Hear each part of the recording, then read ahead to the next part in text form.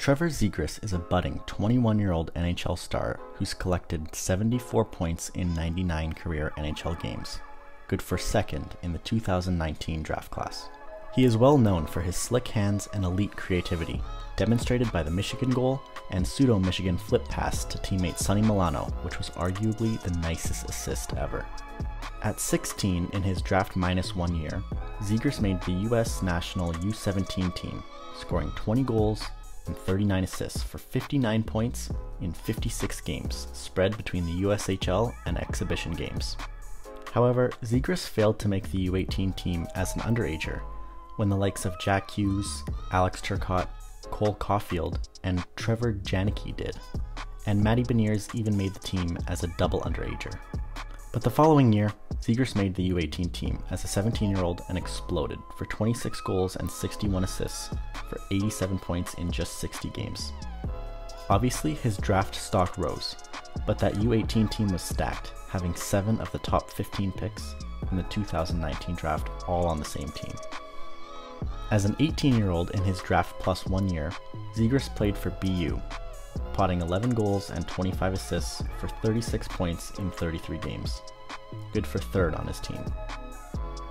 Zegras would also play for USA at the World Juniors and collected 9 assists in 5 games. As a 19-year-old in his draft +2 year, COVID-19 had harshly affected the NHL schedule, and the World Juniors was taking place before the start of the NHL season. The Ducks allowed Zegras to once again play for Team USA, and this time, he dominated, putting up a ridiculous 7 goals and 11 assists for 18 points in just 7 games, winning gold and taking home tournament MVP. This is the tournament that really put Zegras in the limelight for a lot of hockey fans. Following the World Juniors, Zegras split time between the San Diego Gulls and Anaheim Ducks. With the Gulls, he put up 10 goals and 11 assists for 21 points in just 17 games, and with the Ducks he scored 3 times and added 10 assists for 13 points in 24 games. This past season, as a 20-year-old, the still Calder-eligible Zegras finished second in Calder voting as he would score 23 goals and add 38 assists for 61 points in 75 games. Zegras has elite potential and makes Ducks games watchable.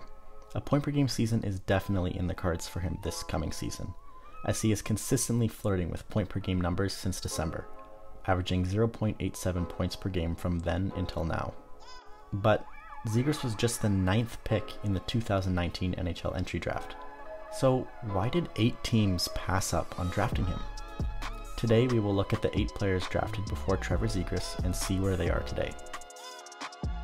One pick before Zegras, with pick number 8, the Edmonton Oilers selected Swedish defenseman Philip Broberg. Broberg has since only played 23 games for the Oilers, scoring 1 goal and adding 2 assists for 3 points. But Broberg looks to be a consistent top 6 member of the Oilers this year. While Oilers fans are probably still pretty excited to see what Broberg can bring to the table this season, I'm sure a lot can't help but imagine how exciting they would be with Zegras added to that forward crop. One pick before Broberg, with pick number 7, the Buffalo Sabres selected centerman Dylan Cozens. Cozens took strides with the Sabres this season, scoring 38 points in 79 games, which is almost a half point per game. Cozens did have quite a bit of success at the 2021 World Juniors, netting 8 goals and 8 assists for 16 points in just 7 games. But ultimately, Canada lost to the US in the final. Cozens also looks to take some strides this year, as he is seen as a cornerstone piece for the Sabres moving forward. One pick before Cozens, with pick number 6, Steve Yzerman shocked the world when Detroit selected Moritz Seider with their pick. Seider was seen as a totally off-the-board pick at number 6. Even Seider himself was shocked when Stevie Y announced the pick, but what a dynamite pick it was. Seider won the Calder Trophy this past year, as he would dominate defensively while scoring 7 goals and adding 43 assists for 50 points in 82 games. Upon making the Red Wings this season, Seider was immediately the best defenseman on the roster, and has the potential to have a very good career as a top 2 defenseman. One pick before Seider, with pick number 5, the Los Angeles Kings selected Zegras' then teammate, Alex Turcotte. Turcotte was one of the forwards on that U18 team that Zegras didn't make, and Turcotte had put up a ridiculous 62 points in just 37 games in his draft-eligible year, which was a bit more impressive than Zegras' totals, so it makes sense why he went before Zegras.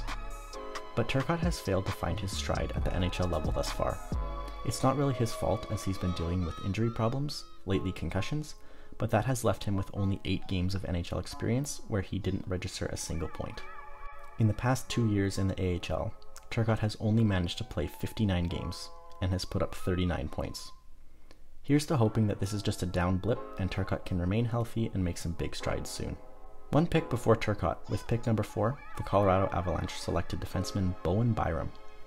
Byram has also dealt with concussion issues. He had to take a 3-month leave of absence this season. But Byram took giant leaps when he came back, scoring 17 points in 30 regular season games and adding 9 assists in 20 playoff games, en route to a Stanley Cup championship. Hopefully he can continue to play hockey symptom-free. One pick before Byram, with pick number 3, the Chicago Blackhawks selected centerman Kirby Dach. Dach has only registered 19 goals and 40 assists for 59 points through 152 games in his NHL career. He has had some decent success in the playoffs, though with a really small sample size, netting 6 points in 9 games during the 2020 playoff bubble. This summer, Dach was traded in a shocking move from the Blackhawks to the Montreal Canadiens in exchange for the 13th overall selection, who the Blackhawks used to select Frank Nazar, and a 3rd-round pick, which they used to select Gavin Hayes. Hopefully Dach is able to turn around with the Canadiens this coming season, but this pick certainly has to hurt for Blackhawks fans. One pick before Dach, with pick number 2, the New York Rangers selected big right-winger Kaapo Kakko. Kakko was the consensus number 2 pick in this draft, as he put up 38 points in 45 games while playing against men in the SM Liga. Dominance while playing against men was always brought up, but that hasn't exactly translated yet to the NHL level.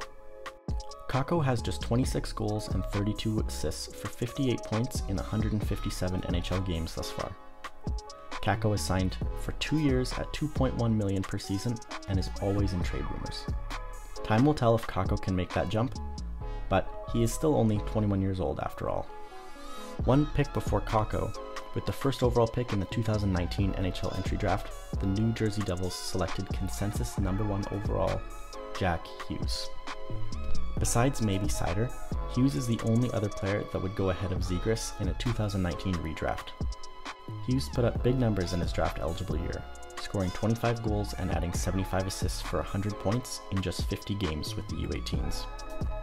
Hughes has 108 points in 166 career NHL games thus far, and this season he really broke out as he scored 26 goals and added 30 assists for 56 points in just 49 games.